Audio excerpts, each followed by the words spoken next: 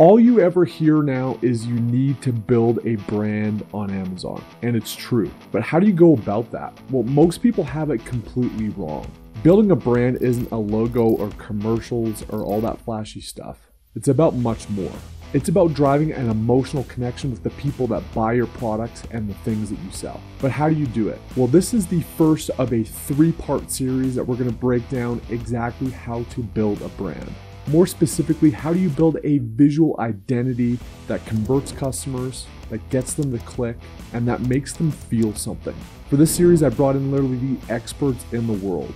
One of the best creative agencies for building e-com brands and e-com listings. People buy things that represent who they are. There's a lot of people copying each other's listings. It's not enough to have a high quality product. I have a brand, I have a logo, I have colors, I'm doing okay. What do they like? What do they not like? Well, I love practical examples. You probably can tell by now. We're gonna kick this first series off with brand identity, but we're gonna get into a lot more, like how to use 3D renderings, how to build kick-ass listing images, and how do you sculpt that visual path that will make your brand great on Amazon. Let's go. All you hear nowadays, especially in the Amazon FBA space, is you've got to build a brand in this new era of Amazon to be successful. But that's a nebulous thing, and it means a lot of different things to a lot of different people. So what I've done is I brought in one of the experts, in my opinion, in the space on how do you actually visually represent a brand? How do you create click-through rates? How do you create conversion? How do you evoke emotion with the visuals of your products and your brand? Now, one of the best in the space, in my opinion, not only creating listings, but also sculpting a brand identity, is a group out of Germany with people across the world called Spotlighted. Now, Spotlighted was instrumental in bringing my newest brand, Radio, to life. You guys have seen some of these videos on Radio, and I'm definitely going to share more in the future. But this is part 1 of a multi-part series for actually how do you do that? How do you create a brand that matters? How do you tie in visuals that evoke emotion, that convert customers, and that ultimately lead to more success on the Amazon platform?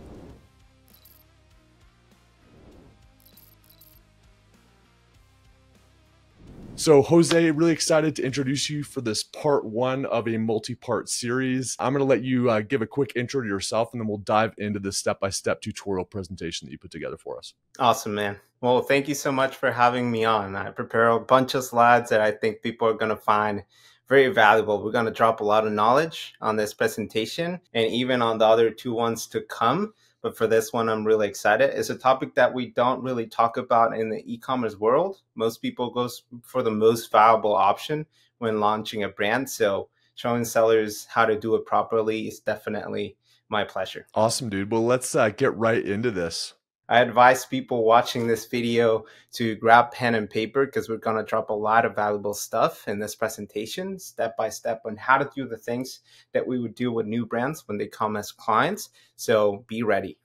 All right. So if you're in this video and you clicked on this, you probably are struggling with a couple things, right? One of those things might be standing out, right? This is probably one of the biggest concerns that sellers have when launching a brand, either on Amazon or other e-commerce platforms. Another problem that you might be having is poor conversion rates. This happens to sellers quite often, and they usually don't know the reason for it. They tend to assume that the problem is rooted in other places where it's not really rooted on. And this is one of the reasons that we tackle the information about branding and just brand in general, right? Another problem that you might be having is low profit margins. We're going to explain how to fix this too in terms of branding and how to connect to your audience. You might be wondering, how can I fix all this, right? You're trying to understand what is it that is going wrong with your brand. So let me start by saying that you're not alone. You're not the only seller that is struggling with this kind of stuff. And it's also a fact that Amazon is taking a big shift. There's something happening with Amazon that not a lot of people are understanding or being aware of. First of all, the past year, on 2022, Jungle Scout released a market research in which they claim that private labeling is going up by 59%. So that means that drop shipping is going down. There's a lot of people understanding that there's a new strategy on Amazon, and it's not only not viable anymore to have just a simple product from China and then just selling it, bringing it to the warehouse and selling it there for a profit margin. but there's some more involved into launching a brand, like branding and storytelling, trustworthy sellers that just feel like they're worth buying from there, and also decent quality products. The old Amazon usually is something that is crowded with sellers that have generic products that just offer you the most minimum viable product that you can find, and also a lot of copycats. There's a lot of people copying each other's listings, and they don't really understand what are the opportunities that they have with their brands and what can they do to fix their problems, right? So a lot of people are shifting from just having a simple store to having a brand. Customers now expect that sellers offer them trustworthy brands and also more value for their money. Things like tailored products, crystal clear value on the things that they're purchasing, memorable brands that they can pick up from the search feed, and they can recognize them later on when they shop again on Amazon, right? I love this designer that has a super cool quote that always sticks to my head. He says that people don't buy things, they buy into things. Now, what does this mean? This means that people buy things that represent who they are. From the clothes that you wear, from the things that you grab from the shelf at the superstore, there's stuff that connects with you and that you prefer apart from other brands that are competitors from that thing that you just purchased, right? Things that have values the same as you do, way of living, beliefs, all this kind of stuff. And I'm going to show you an example that is super practical to show you how this happens in your daily life and things that you don't notice, right? But first, we have to tackle the root of those problems that I just mentioned. The root of those problems is the brand. The way that you define the brand, if you're showing differentiated value, if it's something that people believe in, if you release a product out into the public that people can recognize on the shelf or in a search feed, if you're an e-commerce seller, it's definitely important. And that's why we decided to come up with this presentation to not only teach sellers on how to understand branding as a foundational level, but also as a solution to the root problems that they're having right now with their brands. So in this presentation, we're not only going to talk about the basics, what is branding, because you might hear about it a lot in other YouTube videos, or you might even hear about it from other sellers as well, but you can't quite comprehend what brand really is. We're going to talk about also the power of branding, if you should really care about branding at all, and also where to start, because it's also confusing putting steps into making that progress on having a solid brand and telling a story. We're also going to talk about traditional versus e-commerce branding and what's the difference between the two, because they're not the same. For starters, I want to say who we are. We are a design agency based in Germany.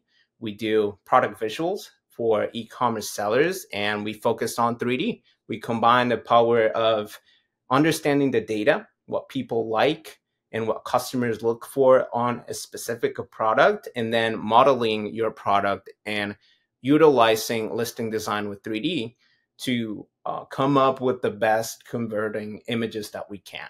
We started out as sellers ourselves, so that's why we understand the data from the seller's perspective. That's what makes us different from other design agencies. We not only make products or product visuals that look good, but that they also work. We started out as an in-house team, and we saw that our service was so good that we had to offer it to other people. So that's how we started. I'm Jose, I'm the design lead, and I have 7+ years of experience working in design, and I specialize on brand identity, product visuals, and creative direction. But enough about us. Let's start with the basics and start dropping that value that I have been bragging so much about. Let's take a look at this, which is a really funny example, right? We brand ourselves on the daily. Our personal brand is also a brand. We might not see it as one, but I got a couple of examples that might help you realize that you have a brand as well. The way that you present to other people is a brand, right? Is the way that you show what you believe in. And that goes from the case that you choose from your phone to the profile picture that you choose for your social media, where it is a plain background, if it's a cool shot with you and wearing some sunglasses, or just a serious shot of yourself, right? We tend to describe ourselves with the things that we pick visually that represent us, from that which I just said, the profile pictures, to stickers that we paste on our laptop lid, right? So how do we define a brand? What does a brand mean? If we can brand ourselves and we can brand businesses, what really is a brand, right? The first thing that I can say is that it's not a logo, right? Just having a logo doesn't mean that you have a brand. Branding is having an idea, a clear idea of something that you can share with people, and they might replicate that idea in their heads as well. It's something that we shape, either with visuals, with copywriting. There's a lot of different techniques on how to shape brands on people's head, but I'm gonna start off with a super clear example so you can understand why branding is not just a logo and a color palette. So let's look at these three examples. We got Supreme, Coca-Cola, and Nike. They all have the same colors, right? So that means that they have a brand already just because they have colors and logo? Not necessarily, right? Let's look at what each of these brands represent in their natural habitat, right?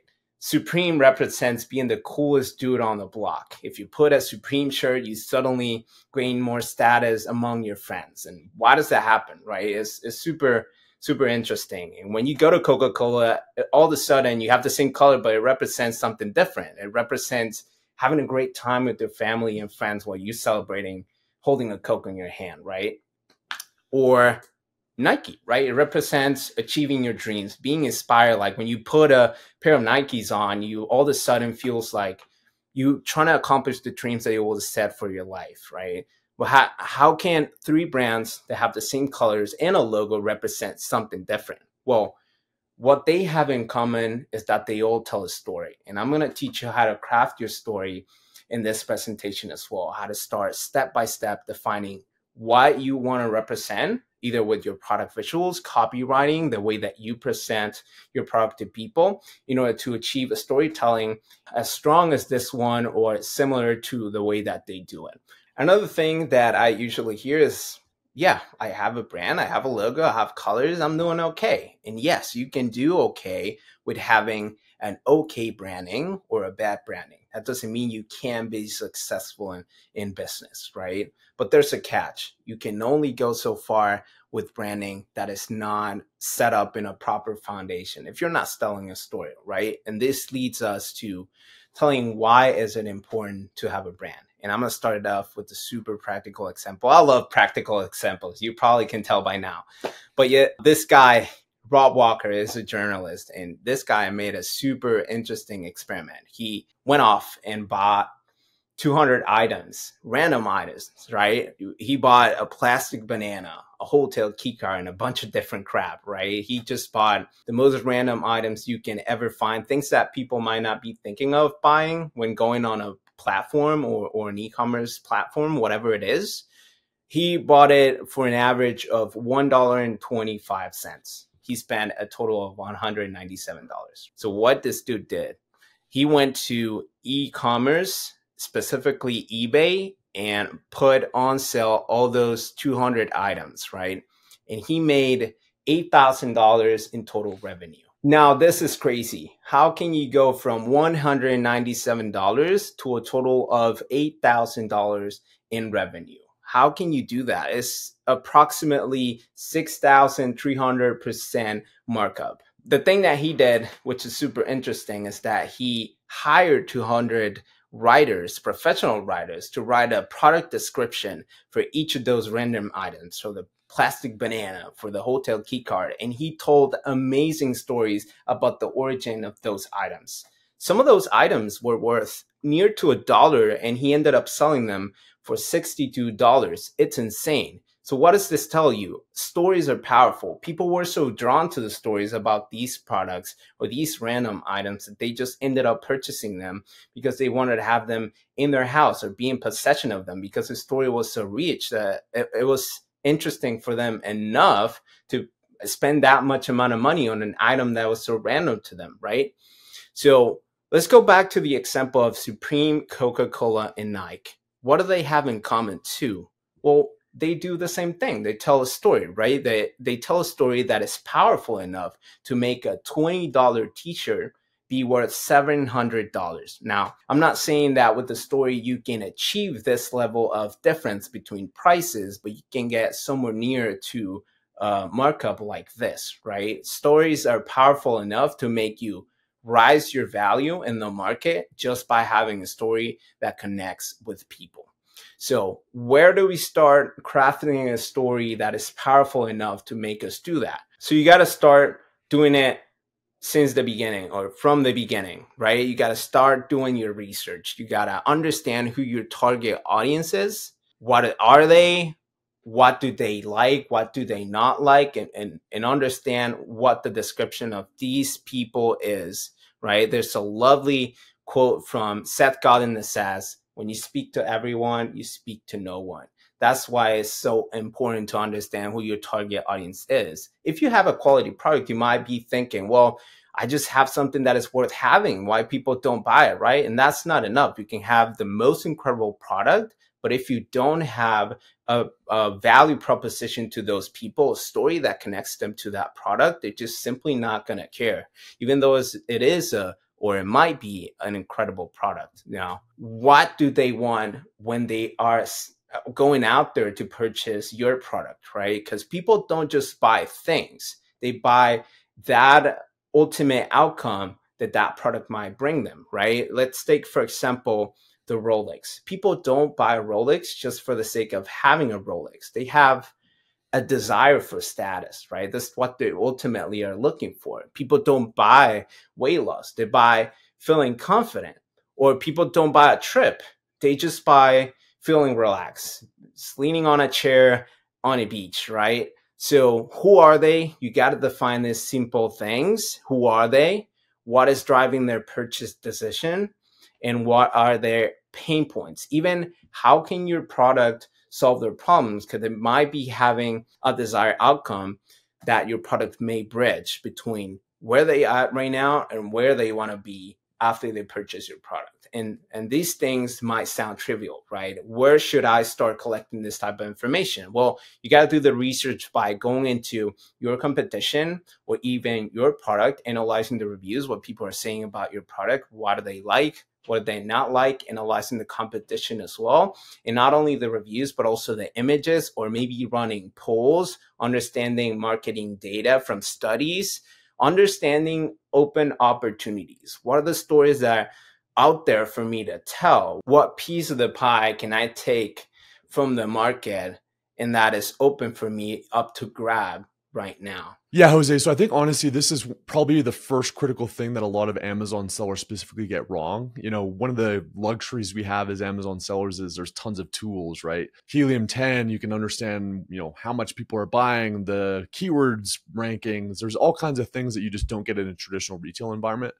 But because of that, I think historically, especially a lot of Amazon sellers have started with the data first. It's not even about the customer at all. It's like somebody might buy it because, you know, this many people are typing in this keyword.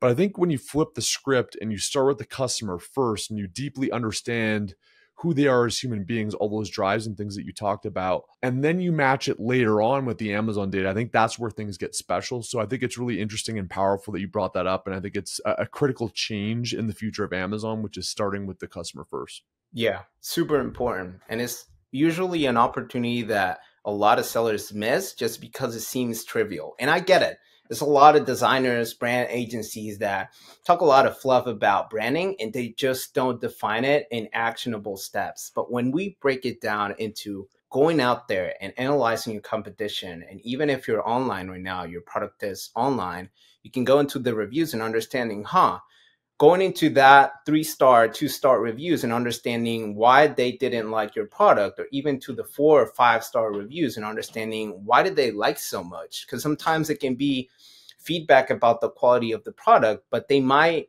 drop a little bit of value in there. He probably a seller or probably a customer that says, well, my daughter loved this because of this and that.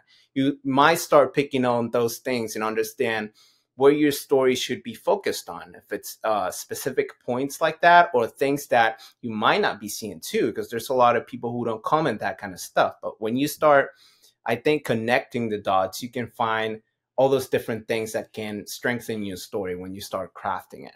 That leads us to point number 2, which is crafting your story. Understanding, why does your brand exist? Why is it important that people hear about your brand and what you have to say? Why should others care at all? If they go to the competition, Is there a difference between your product and your competition besides the value of having a high quality product? Like I was saying just a moment ago, it's not enough to have a high quality product. It's not enough to just bring value in terms of like the quality of your materials. You have to connect with people. There's a lot of products out there that are less quality than yours, but they're connecting better with people just because they have a stronger story than you. So understanding also what kind of experience are you creating? Are you just providing something for people, or are you creating emotions behind that brand? And I know this sounds mystical, but I'm going to show you an example of how there's a difference between just selling features and selling the benefit of having your product. So let's say you have a candle brand, right? You want to go out in the market and you want to put out the best candle brand that you want. You got the best scent, you got the best jar, you got the best glass, the best packaging, and then you start selling your product, right? The first thing that you are probably going to do is just sell the feature. You're going to say, this aroma is amazing. People are going to just flip when they get to smell the aroma that I just put in my candle, right? But this is the wrong focus, because you don't want to sell features. You want to sell what is it that your product brings to people when they have it. Once they made that purchase, it's not about the smell, it's what the smell creates around them. Now, let me be more clear about this. You got to sell the story. Let's say instead of selling the feature, you start selling what it feels like to be with your loved one while having one of those candles on. All of a sudden, the moment is about what you created, the scene that you just created with the scent, this essence of being together. It's not anymore about your brand and about you, but it's about them. What do you create for people, right? So according to a Harvard studies, emotions drive purchase decision by 89%. This is super powerful. And you experience that on the daily. You just don't notice, right?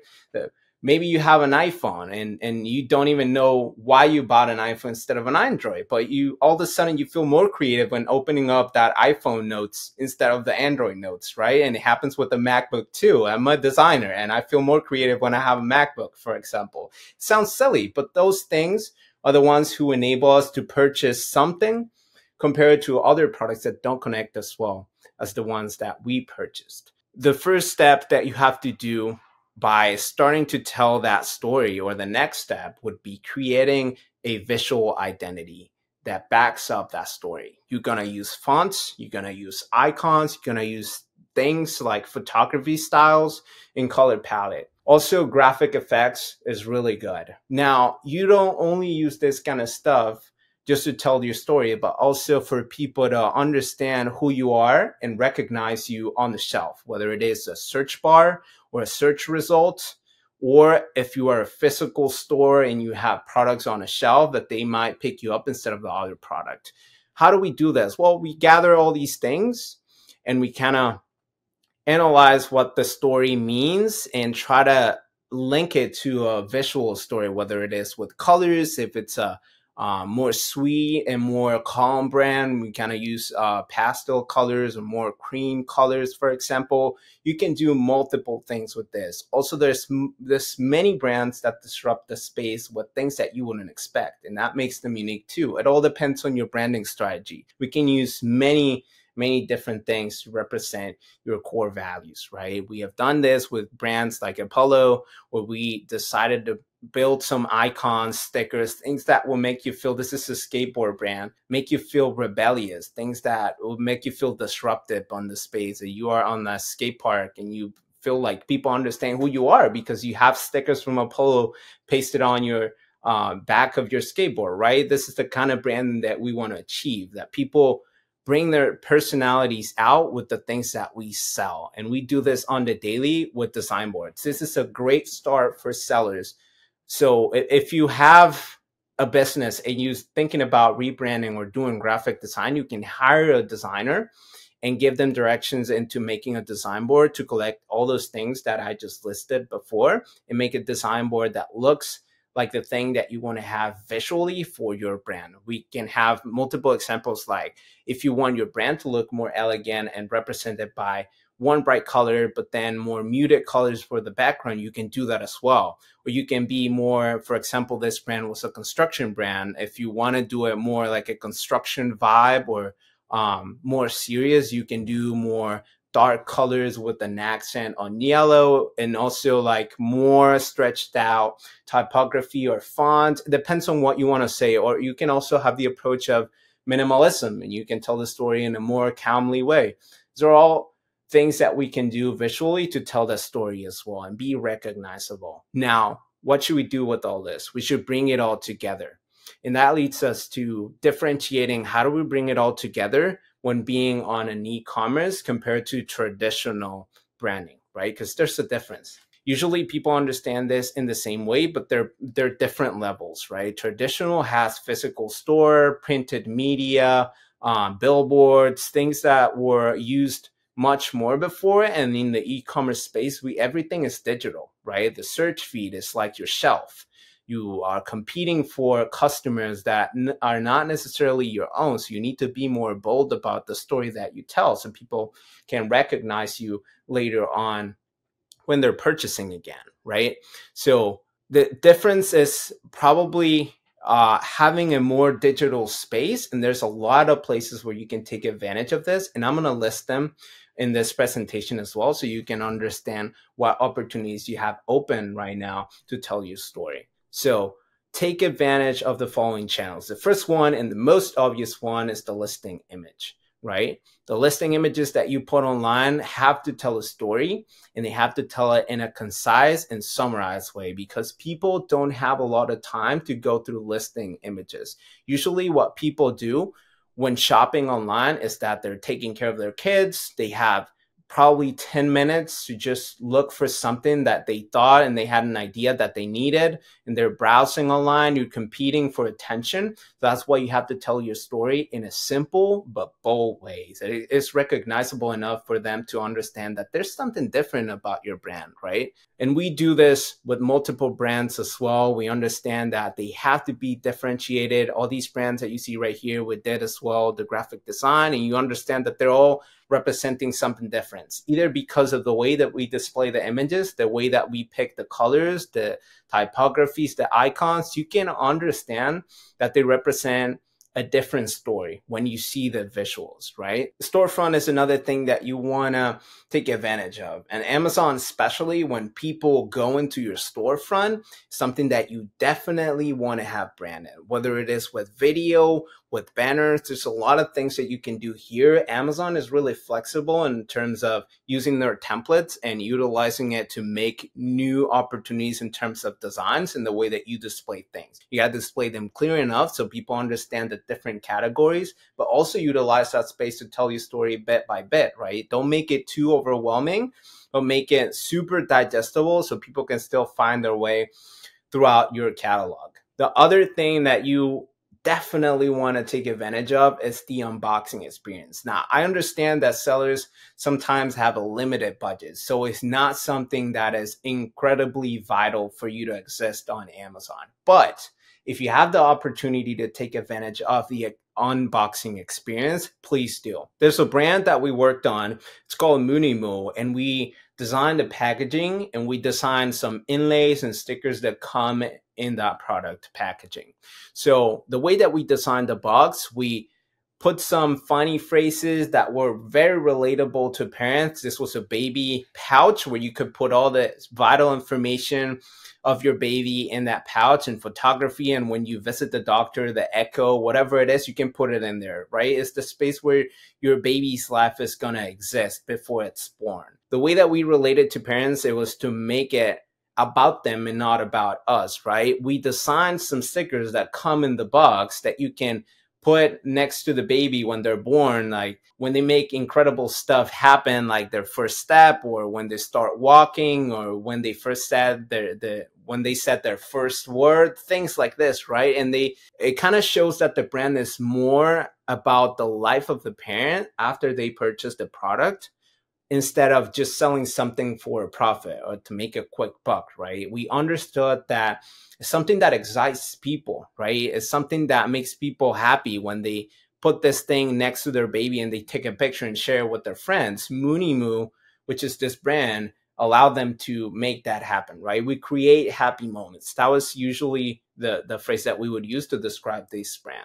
So also the inlays, this kind of stuff can also help you with the listing too. The unboxing experience, you can combine the main images and put all the unboxing material, whether it is inlays, packaging, or whatever you have in there that comes in the box or with the product, to describe that there's something else going on with this product that other people don't have, right? That we thought about it and we just didn't put the random standard packaging that other people do, maybe a plastic bag, but we put some thought into this product and we took whatever the client was interested on and merged that with what we thought it was interesting. And Jose, what I love about this stuff too, which is some of the stuff doesn't cost a lot of money. You know, doing an unboxing experience where you flip the lid and there's something that really captivates our attention, changes the emotional experience when you're opening the product. Those little, I'm sure they were cents on the dollar, those little cards, but the social sharing and the social proof that you can get with people that want to actually take pictures of the brand product that they're actually purchasing.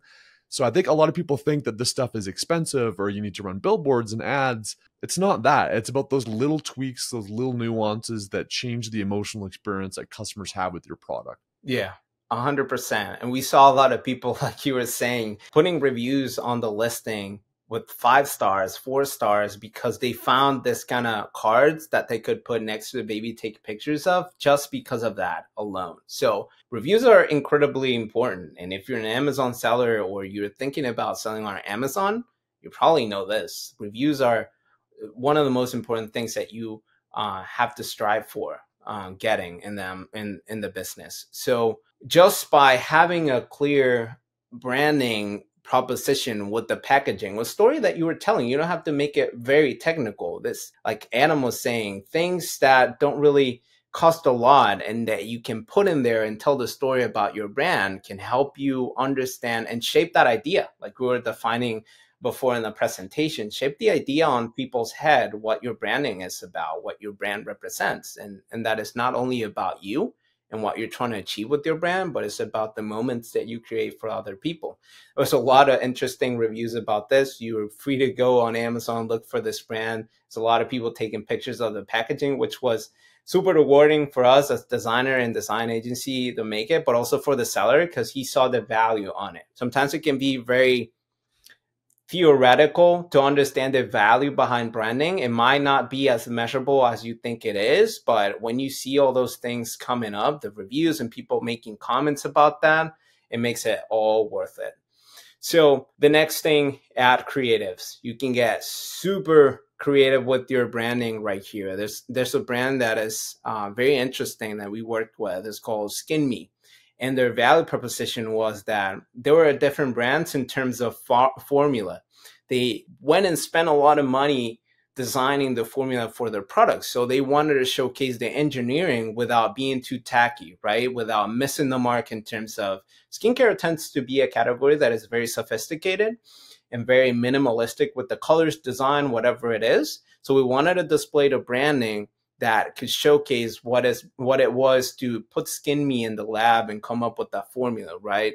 Without missing the mark. We also came up with this visuals that have the branding colors, but also like the wave that the product makes on the floor is like making a statement, right? This kind of stuff, you don't really put it into words, but people perceive it with their minds, right? It's an attempt of shaping the idea on people's heads.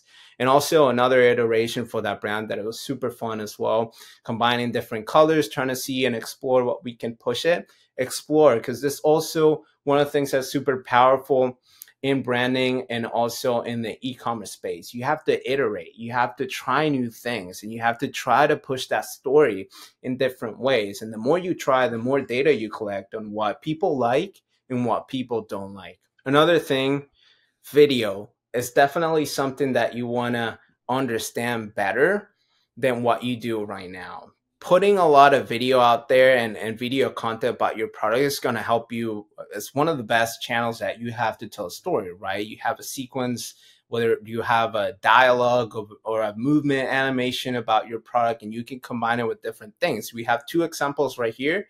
One, it was a walker for elderly people, but we wanted to show a showcase that was a little bit more sleek than the actual walkers in the space, right? Not the general approach. And this is how you catch people's attention. You try something different. You not only go to your competition and understand what they're doing, but you understand the open opportunities that nobody's taking advantage of, right? It might seem a little bit off the category, but we can start trying new things. If it doesn't work, you just iterate back to the version that you had previously and you understand what went wrong and you try something new. Now, with this skincare brand, we wanted to showcase how the mechanism of the skin product worked. So that's why we make this animation. But I don't want to focus too much on the animation, but the colors and the minimalism around the scene, the way that it moves, all that kind of stuff tells a story too. Even simple stuff like your email signature, like your profile picture, the way that you utilize all those tiny channels that you have, tiny opportunities to tell your story, you can use that too. So as an overview, I want to display the process that I just described in the breakdown. You have to do the research as a first step. It's absolutely essential for you to have a strong branding, understanding what people are all about in your target audience, what they like, what they don't like, what they're looking for, the experience that you can create for them. Also crafting your story. What is your brand all about? What people should care about your brand at all. Also defining your visual identity. How do you tell the story to that target audience in a visual way? Utilizing, like I said, copywriting, product visuals, advertising, printed media, unboxing experience, combine all those things, you can shape the idea on people's head what your branding is all about. And also bringing it all together, right? And all those things that we define from the foundation to your visual story, combine it all together and iterate. Iteration is really important, is in testing and trying new things, right? This is the difference between blending in and standing out. Having the same approach as other sellers is something that if you're launching, I understand you can do that strategy to kind of keep up with the competition. And when you get to that level, you should always switch to the mentality of what is the thing that other people are not doing? What are the other opportunities that are open for me to take and to express my story and tell that story about my brand, right? Try to stand out. And you use all these different channels to tell that story. So coming next, we are going to talk about all things 3D, right? 3D is something that usually sellers don't know about or they stay away from because they think it's not going to look realistic enough. 3D is really powerful because you can do things that you can't do with photography or things that will be very expensive in photography, traditional photography, like booking a location, adding new products to your catalog, or even doing assembly pictures if you have a tech product or something that required a lot of engineering to make. Usually with product photography, traditional photography is difficult to showcase. So with 3D, it's one of those advantages that you have is understanding that you can manipulate the product in a digital space and you can invent a lot of things with it. So we're going to talk about 3D. So it's a very interesting presentation. You might want to check that out. And then after that, we're going to understand how to optimize your listing, not only in a visual way, but also in a technical way. What are the things that really make a listing stand out and perform better beyond having a good design? How do we understand what are the things that affect our conversion rates, our click-through rates, even at the advertisement, the ads creatives, and when people arrive to your listing, what are they looking for? What's the structure on that listing, and even the A+ content as well. We're going to define all those things. So if you want to check more, we're Spotlight Studios. This is our website. But thank you so much, Adam, for this opportunity. We're happy to bring value to people. We're usually on LinkedIn talking about all these things. But yeah, happy to be here. Awesome, man. And yeah, we're going to leave all those links down below. All right, guys, so Spotlighted Studio is literally one of the best that I've ever seen, not only in the e-com Amazon space, but in branding in general. And I'm talking about working at Fortune 300 companies where we spent millions and millions and millions with agencies. This is a fraction of that, but I should also just say that this isn't just a Fiverr designer. You know, I think that the old school Amazon was find somebody on Fiverr, you know, spend a couple $100 and you're off to the races. One thing I've learned, especially in this new era of Amazon, is that it can be very expensive to be cheap. So they're one of the best, they're boutique, they're not the cheapest, but they're the best. And so they're incredibly busy, but I talked to Jose and they're basically going to open up 3 spots for folks in the heist community. And I'm telling you, these are going to fill up fast, especially as we roll out the additional videos in this series on their work with 3D, on their work with listing. But if you want to get in the queue, if you want to work with the best in the business, build a visual brand, build the best listings using 3D, hit that link down below. They're going to fill up incredibly fast. But Jose, thanks for this part 1 of the 3-part series. I can't wait to show how mind-boggling 3D is now and what you guys are able to do in the next series. So if you want to hit the subscribe button, if this is your first time here, we're going to roll that series out here in the months ahead. But thanks for part 1, Jose. Yeah, absolutely, man. Happy to be here and happy to drop value to people. Things that can help them achieve greater success. Not all the information that you can find out there about Amazon and just how to improve your listing, but also how to improve their brands and their business in general. Yeah, love it, dude.